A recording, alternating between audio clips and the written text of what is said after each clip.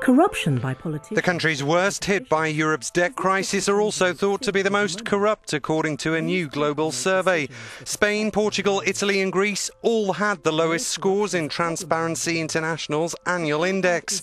The report's director said people living in countries hit hardest economically perceive the problem of corruption to be worse. This proves what we have been saying for months, that corruption in countries is closely linked to the economic and political stability of a country.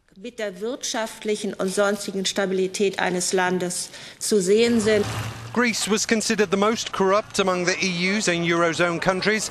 Its global ranking fell 14 places from 80th in 2011 to 94 this year. Italy, Spain and Portugal, which are all mired in recession, also scored badly. The UK came 17th overall.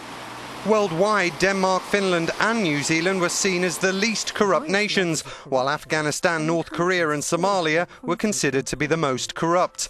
The international index measures the perception of corruption in the public and not the financial sector. Do improve.